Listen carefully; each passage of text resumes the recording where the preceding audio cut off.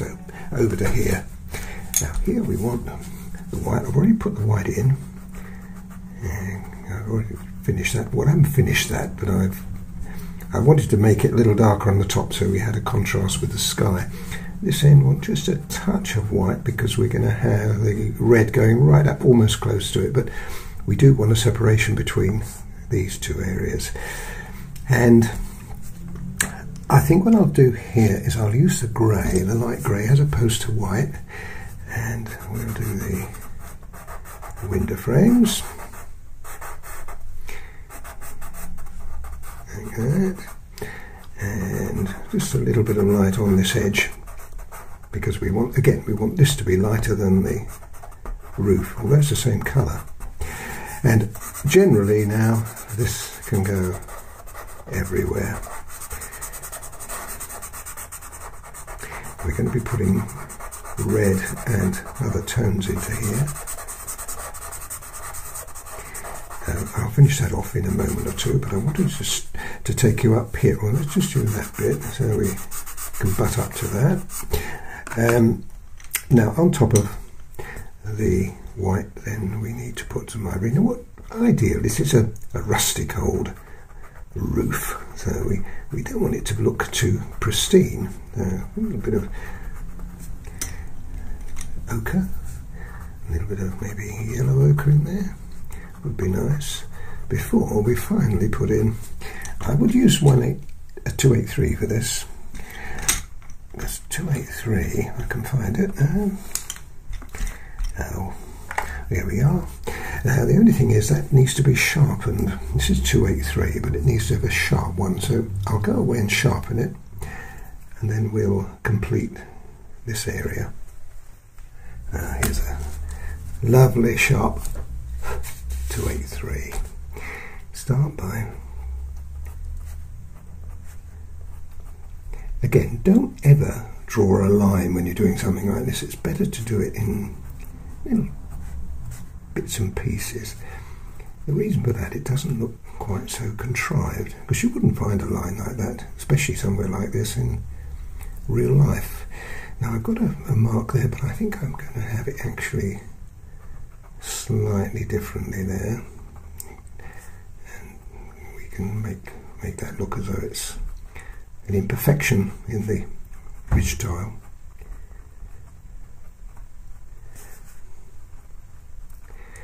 And along this edge now, that's not going to show up because of the dark here, so we have to leave it light. And let's just put a few more. That's alright, good. Now having done that, you can then go back over and distress it a bit. Make it look a little more, in fact you could add another colour onto that.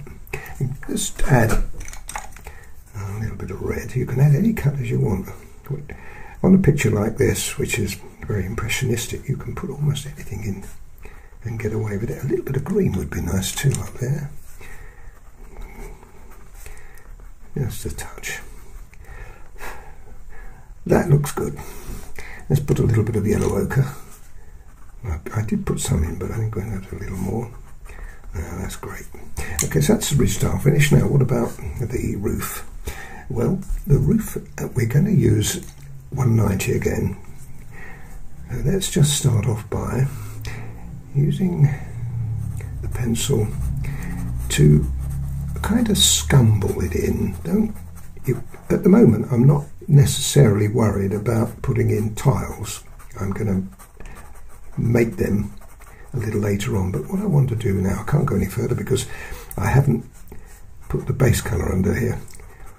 Why is it important to have a base colour? Well, it stops this from being too harsh. Now this is the idea of that light, you see, I put that white on that end. We have the contrast, and nice contrast between them. And there's nothing wrong with going along the tiles, imagining that you're seeing tiles there.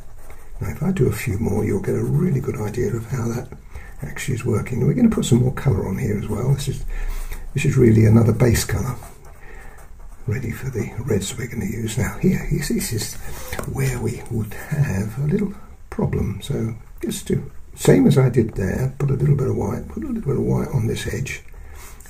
on top of the grey. We've already got it there, like that. And then you can butt up to that with your red. Now I'm going to do that, all of this now. Okay, there's no need to watch me do it anymore. I think you've got the idea of that. But already, look at that. Now, doesn't that already look like tiles to you? Well, it will do when I finish.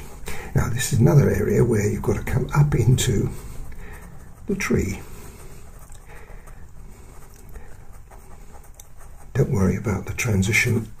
That will all be sorted. It doesn't look bad like that, but we'll make it look a lot better than that time we finish. Okay, now, so I better leave you now and get on and finish all of this, which, remember, it's the grey first, into the roof. That's the same colour as that.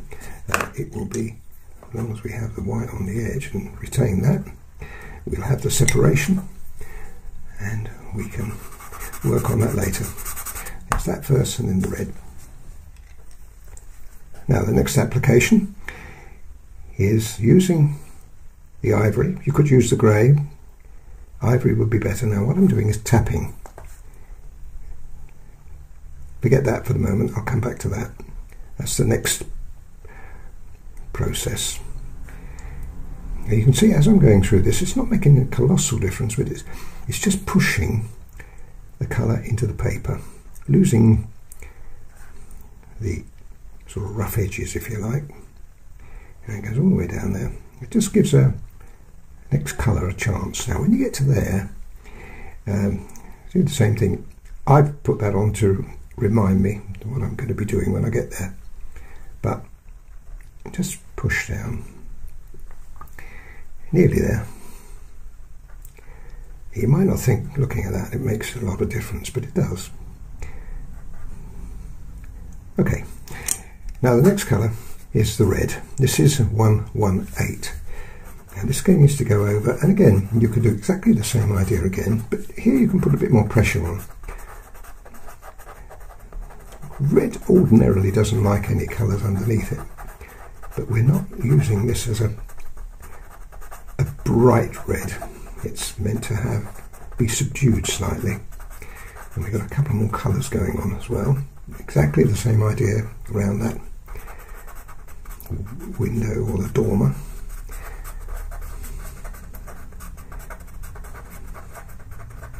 Now the colours underneath are making quite a difference to this.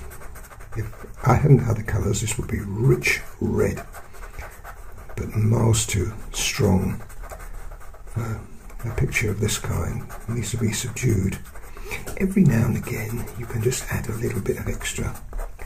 It just makes it a bit more varied and more interesting, like that.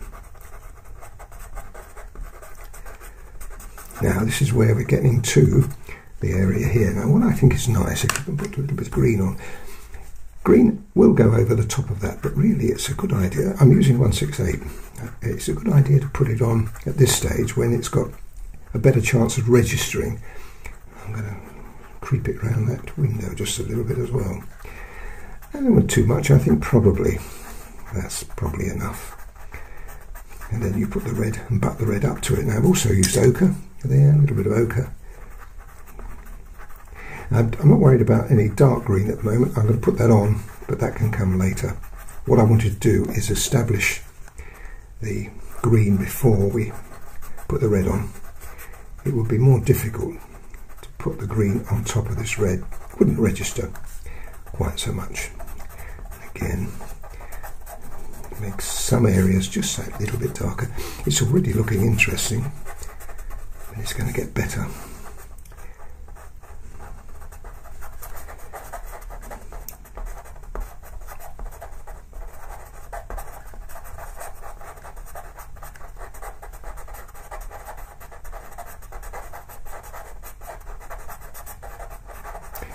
Okay, done. Now, just a little bit. Don't be too mad in here. I think we can probably be a little lighter in here without being still putting the red in, but not making it quite so strong. Lovely. Okay, now the next colour I'm going to use is 192.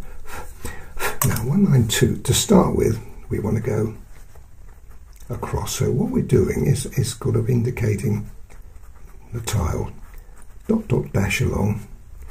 Don't make a line again. And this won't look anything until we finish it. When I finish, it will look a bit special.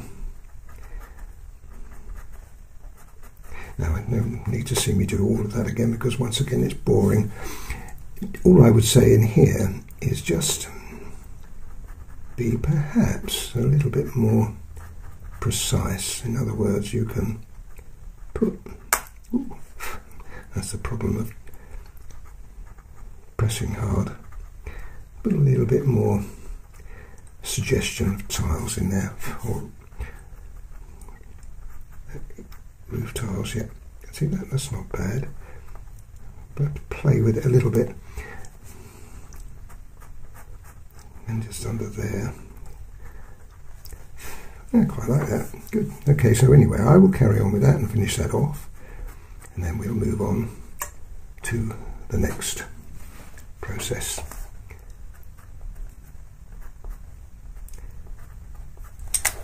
Right, I've finished all that, and you see, notice that. I'll show you how I did it. Fill a few more of these in now. Now you've got the dark colour, it's giving you a bit of separation. You can come in and don't fill everyone up. Leave a few lighter ones. I'm going to add a few more in, as you see up here. You can play with it a bit, make it vary it so it doesn't look too modern, and it looks as though a few tiles on the way out. Another thing you can do is to, every now and again, not everywhere, don't go everywhere with this as I did with that, you just here and there, you can put in a few separations. Probably put less than you want for the moment, because you can always add them later on. Having done that, you can then use colours, like I've used a little bit of ochre in here rather than using all red, and I've also used yellow ochre too. There's a lot of colour you can add to these things. Yeah, it looks rather swish. And a couple of white ones. I don't have to make this too strong, just I've done a few in there. Look, they look good. A couple in there, and probably I'll leave it at that. A little bit of red too. This looks a bit foreign at the moment, so you need to put a few red tiles in here. That, a little bit of ochre. Now the other colour we can use is, oh, what? Not that one. Not that one. They all look the same to me under these lights. 181 is the one I'm looking for. Now here, you just put, every now and again, put just a little bit of extra weight in it, and again, a couple of down. But don't go everywhere. Pick your spots.